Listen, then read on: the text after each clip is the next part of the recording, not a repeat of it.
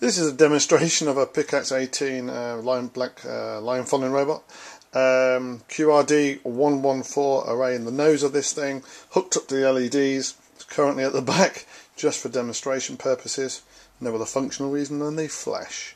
We won't be seeing those lights until it goes into a different mode of operation. Standard modes are forward, left and right, and then an interrupt driven find that line routine that rollbacks. It has a rollback of data and a line for another set of routines to find that black line. Let's just start it up. I figured out that this robot has a lovely tendency. It likes going clockwise, as we can see. This robot clearly follows straight lines, circles and stuff like that. That's not an issue to it at all. The right hand corners, it handles that quite well. It gets tricky on this sort of circuit. I was unable to find a really good test circuit on the web, so I'm sure as people review this they can help me find that routine. So if we look at this, we can see the Picaxe prototype board lights constantly on. That's just the standard voltage. And if we see it flash, it's pretty hard to see it flash, but it is actually flashing the other three LEDs. Whatever colour comes up, that's the one that was off the array, and that thing was lost. It's lost there. It generally gets lost in that area there. It doesn't find the line, but it goes through a recovery routine to find it.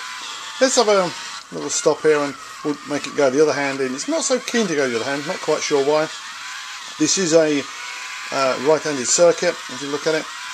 But let's make it go the left-handed by pushing that nose around.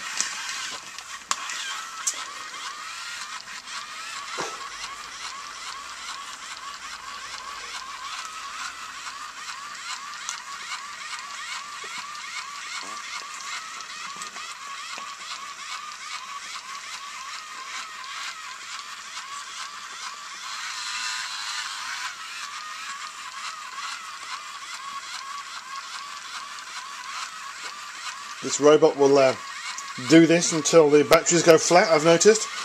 If I would let it, but I don't, quite clearly. So it's got a sort of pretty robust routines. I saw the lights flash then as it comes around those corners there, and it's trying to correct itself constantly to stay on that line.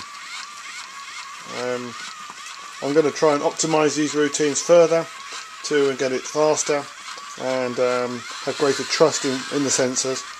But this is a phase one of the code base. That's the end of this demonstration of the line following robot.